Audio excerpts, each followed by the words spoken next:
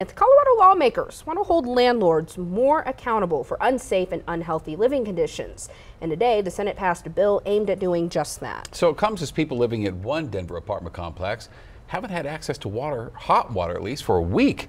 Tonight, Denver 7's Brandon Richard getting a better look at some of the issues that complex has faced before.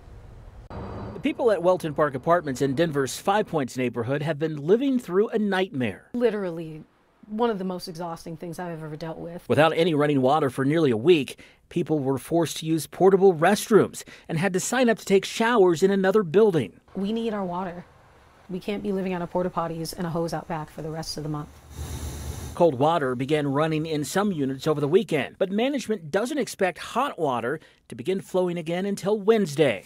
Data from the U.S. Department of Housing and Urban Development shows the apartment complex has seen problems before. In 2019, building inspectors with HUD gave the apartment complex a score of 78 on a scale of 100. The C next to the score indicating inspectors found at least one health and safety issue requiring immediate attention. In 2023, the apartment complex received a 67. And once again, inspectors found at least one health and safety issue requiring immediate attention, along with a deficiency with smoke alarms. But it is exactly those types of issues, right, that threaten people's health and safety that we are trying to address. State Senator Julie Gonzalez is pushing a bill that would require landlords to make repairs in a certain amount of time, 7 or 14 days, depending on the issue and severity.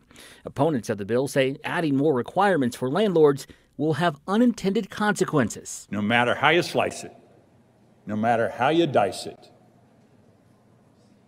rents will go up. This idea that somehow providing tenants with a safe and healthy place to live is going to raise rental costs doesn't make sense to me. Bill 94 passed the Colorado Senate by a vote of 21-13.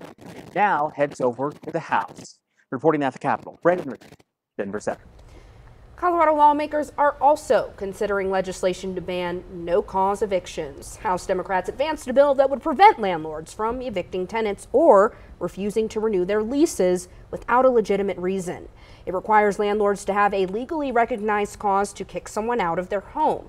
Democrats tried and failed to pass a similar bill last year, but they tell Denver 7 they're more confident in this year's version.